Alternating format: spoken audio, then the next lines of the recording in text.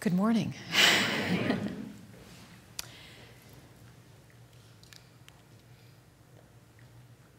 The yin-yang symbol.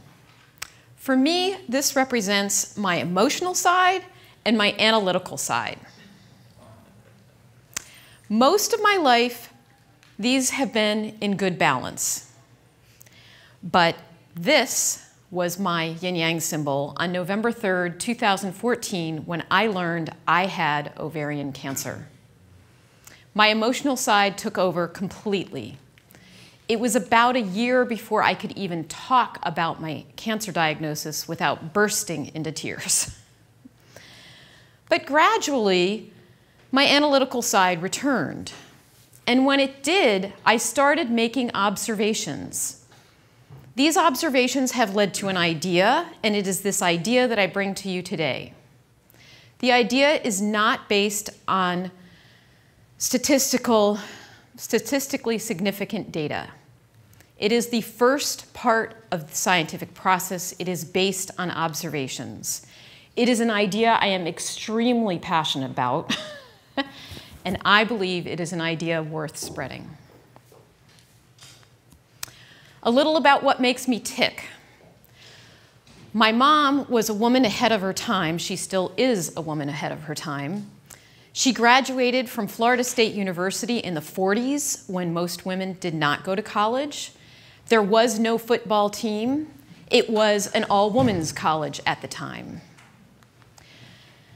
My dad's career was in the field of radiological physics. He did cancer research for radiation oncology. He worked at Johns Hopkins, Columbia University, and Albert Einstein Medical College.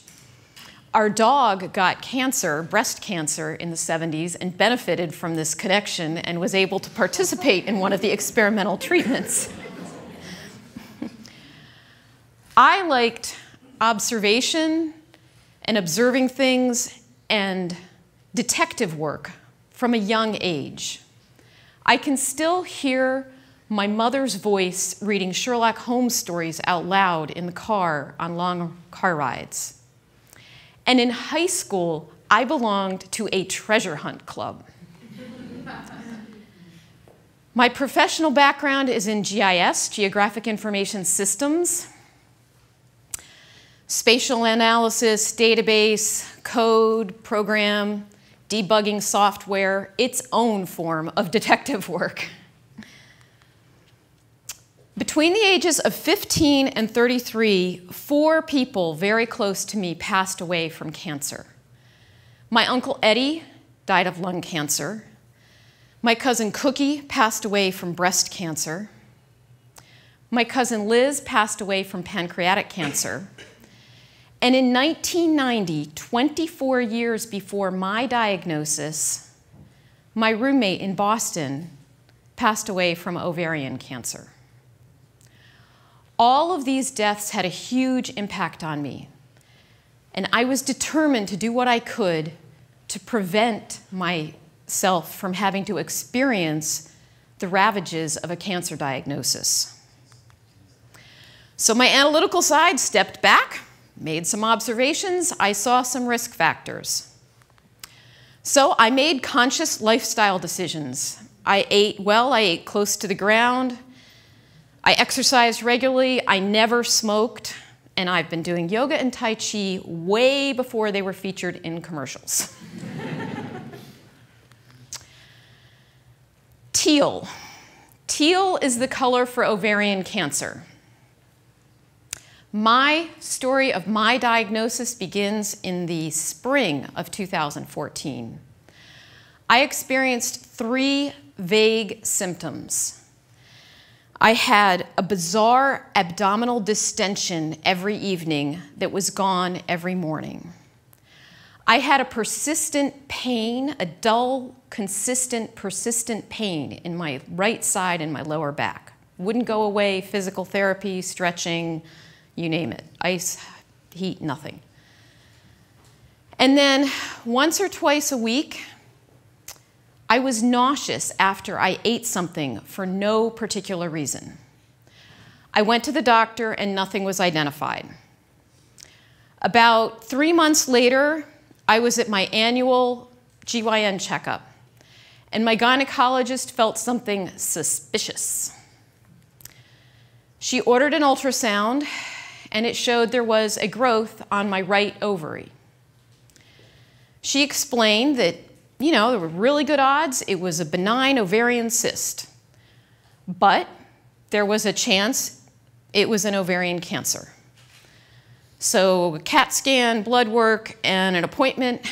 About 3 weeks later, my husband and I are sitting in the doctor's office in the little room at the oncologist office. And my doctor was explaining that in the world of ovarian cysts and ovarian cancers, they actually do not do a biopsy, because if it is cancerous, that procedure can then spread the cancer.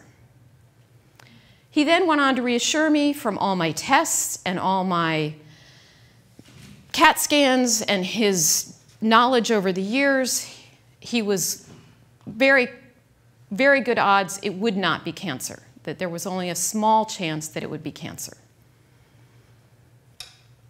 So 3 weeks later, I was being prepped for surgery, and I was praying, and my mind was racing, please don't let it be cancer, please don't let it be cancer.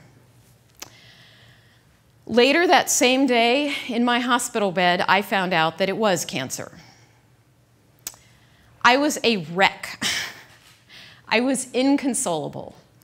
All ration went out the window. All my determination, all my intention had not protected me from a cancer diagnosis. I was devastated, both physically and emotionally. Since my diagnosis, I have learned that most people know very little about this specific type of cancer. Hands in the room, please, if you or someone you know has had prostate cancer. Okay, thank you. Same for breast cancer. Thank you. If you or someone you know has had pancreatic cancer. And if you or someone you know has had ovarian cancer. Oh, baby! Well, my next line is hands in the room reflect the overall odds, but actually they don't. That was way more for pancreatic and ovarian than the average statistics show. So as you can see, ovarian cancer is one of the less common cancers.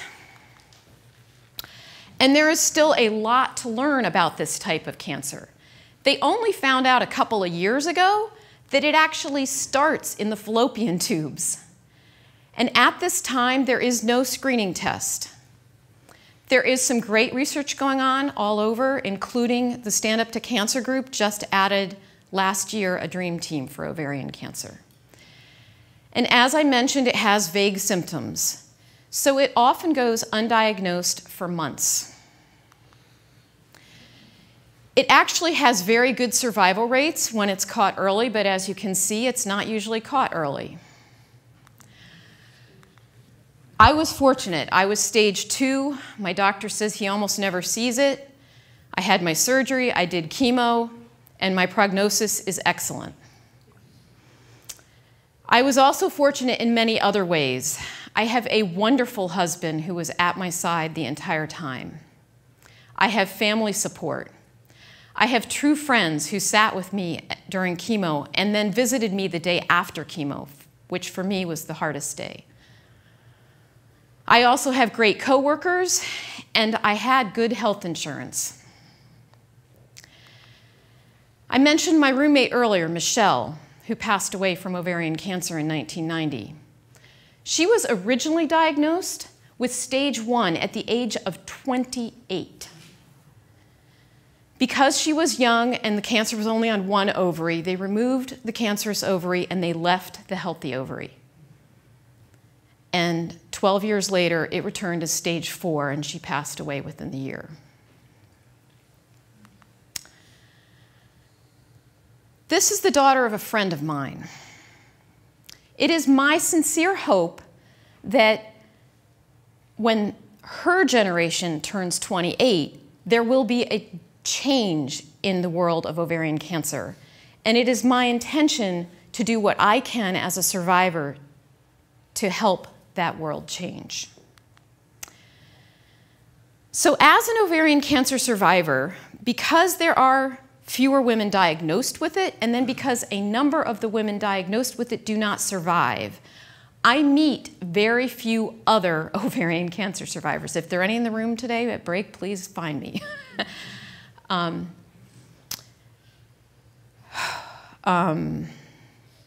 I have met some at a support group, and I volunteered at the Teal Run here in Albany, and I met some women there, wonderful women at both places. But in my go about my own world everyday life, I have met 4 other ovarian cancer survivors. And certainly no one expects a cancer diagnosis and no one deserves a cancer diagnosis. But some diagnoses are more shocking than others, and every one of these was shocking. People in the room are probably familiar with this. This is a list of things that can increase your risk of cancer from the American Cancer Society webpage. The 4 women I met had this world under control. And you'll notice that most of those are what I call actionable items, something you can actively do something about. This is the list of risk factors for ovarian cancer today from several different websites. And there are a couple of actionable items, but most of them are what I call not actionable items. All 4 of the women I met were fit women under 63, non-smokers, ate close to the ground, exercised regularly, 2 were serious runners, none on prescription meds, and none had any previous cancers.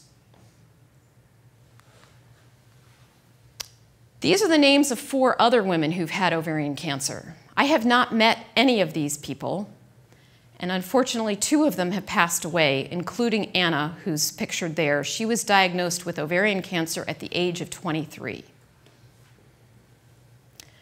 My emotional side was reeling. This just can't be coincidence. There has to be a missing piece to this puzzle. So, my analytical side came back. It's alive again. And I mulled all this over for a while. And then it came to me, there must be unidentified risk factors. What if the world of fitness is actually a double-edged sword?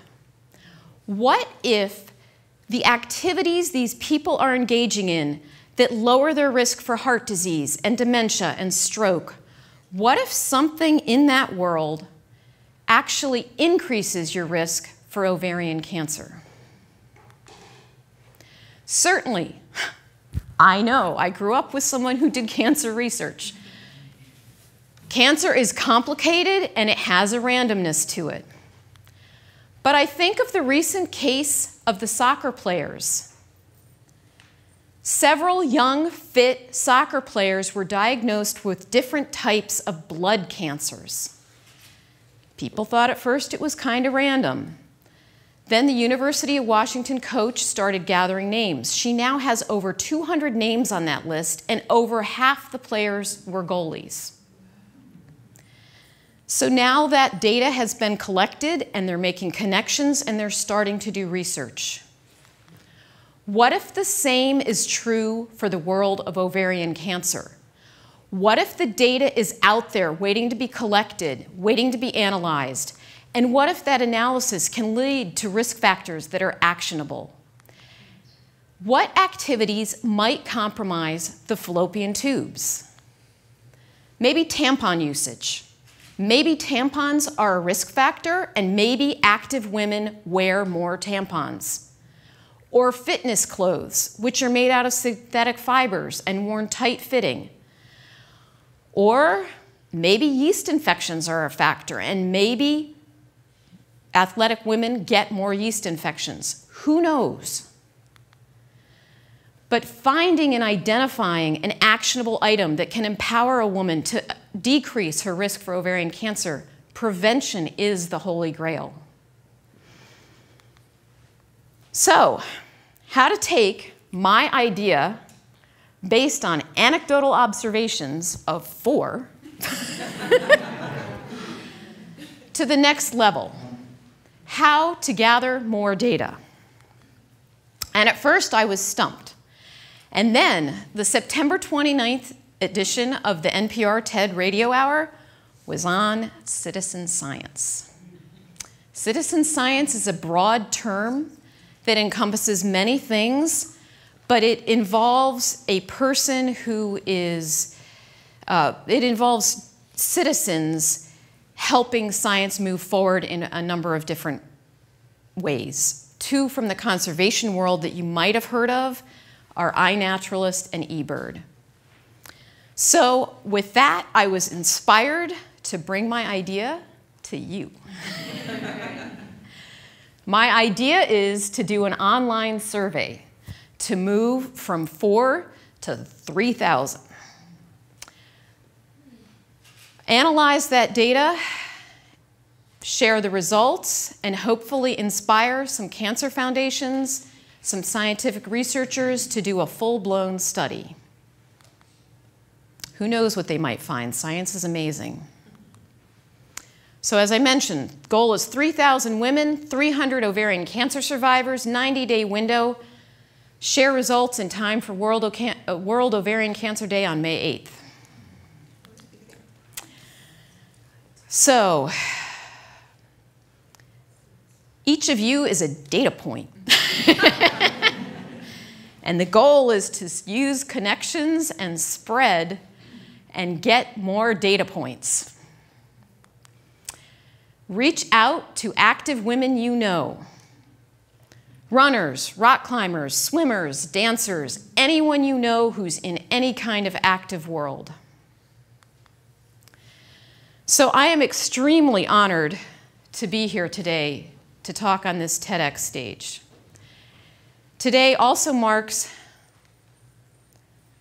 the first step in me honoring the promise to myself that I would use my cancer experience and the fact that I have survived that experience to make a difference in the world of ovarian cancer. So I have a call to action for everyone in the room. Women, complete the survey. Men, recruit 1 woman to complete the survey. Everyone talk with 6 women and encourage them to complete the survey. Spread the word. Share the hashtag, share the URL for the website, like the Facebook page. If everyone in this room actually does that, we'll reach 1/4 of the goal of the survey.